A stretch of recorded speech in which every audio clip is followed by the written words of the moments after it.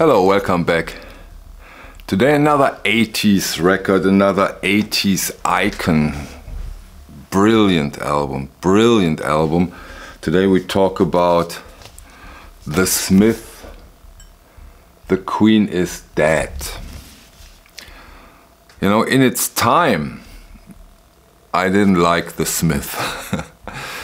No, you know, I said to myself, why should I listen to The Smith when I also can listen to Sisters of Mercy or Clan of Xymox or Clock DVA? But they really grew on me, and today I can say that I'm a huge fan of The Smith, and it's getting more and more and more.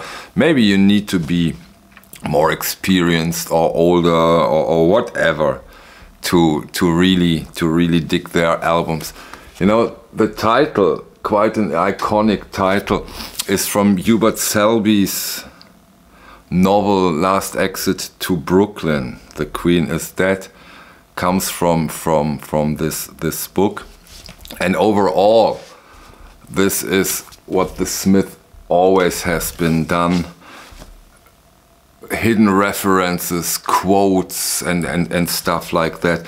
The critics also said this goes so far. The critics said about them they are thieves, which of course is not true, because those quotes and references, they do it quite in an artistic way, and almost it's almost safe to say that Morrissey is in a way a lyrical genius.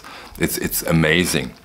It really is amazing. I think The Queen is Dead is the best Smith album. It's their third album, and they are at their peak, in my opinion, when this album happens. I like it way more than the somewhat, in my opinion, somewhat lackluster fourth and last album came out.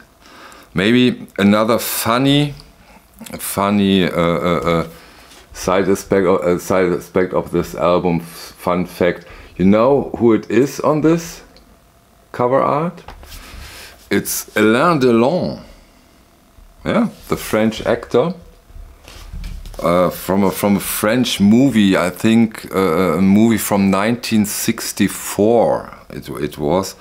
Yeah, Alain Delon is on the cover of the Smith album. The Queen is Dead.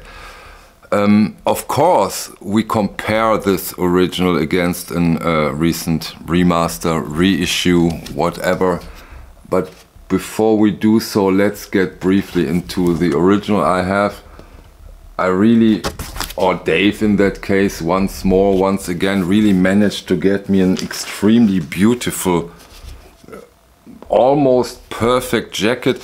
Here is a little wear at the bottom of the jacket, but otherwise this is an amazing copy. The vinyl, almost perfect. Really cool stuff. Really happy that I managed to get such an amazing playing copy.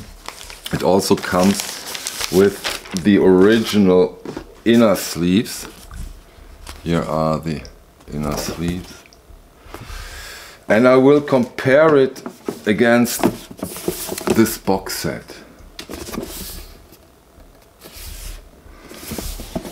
This box set also is a beauty, because you not only get the original album. Here we have a black variation of the jacket. You also get, with this box set, additional recordings. Double album, and you get a live concert, The Smith live in Boston, and this is great. You know, this is, in my opinion, when you do a reissue or an anniversary release, do it this way, because this is an iconic album, and give us additional value, because usually the remaster is not as good as the original, but when you get this editions, it still makes sense, even if you have an original, to get the reissue, just for the beauty of the packaging and the additional content. Yeah, of course. Of course, I did my comparison, and surprise, surprise, the original kills the remaster. Way hotter. You know, here again we have this thick blanket being pulled away from the speaker. Way more punch, way fresher, better sound stage, better yada yada whatsoever. It just sounds better in every aspect of the spectrum. And considering that the original is between, depends, of course, this makes huge differences. It really depends on the shape, on the condition. It's between, if you don't get extremely lucky, I know, you can't find it in the 50 pence or in the dollar bin.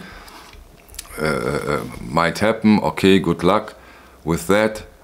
I really hope you find it, and it's great if you do, but you never know when and if it happens. So you can think between 45 and 150 euros, depending on the shape of the vinyl. So this is not cheap either. This is not cheap either with the 3 albums and stuff like that. So they are on par. If you are, and now we are at the same point in a way again. You want the icon, you want the artifact, you want the best sounding version. I'd recommend the first British pressing. I cannot imagine that there is another one out that beats it. I would be surprised. Of course it's possible, but I don't know of any pressing. I haven't heard of any pressing that beats the British first. Or go for a reissue with the extra stuff. This has a lot to do with your preferences. Sound-wise, this is a killer sounding album. Beautiful. The whole idea, the whole freshness, the Smith comes over so beautiful that it really is something special. Yeah, what can I say? But no matter which album you have or which album you choose, you will get a fantastic album, and that of course is the most important. The Queen is Dead, the Smith is an absolute highlight of the 80s, and I think it stays. The Smith, the Queen is Dead, will always be there and always be an important, great recording. That being said, I hope you had a good time, and I hope I see you on the next one. Bye.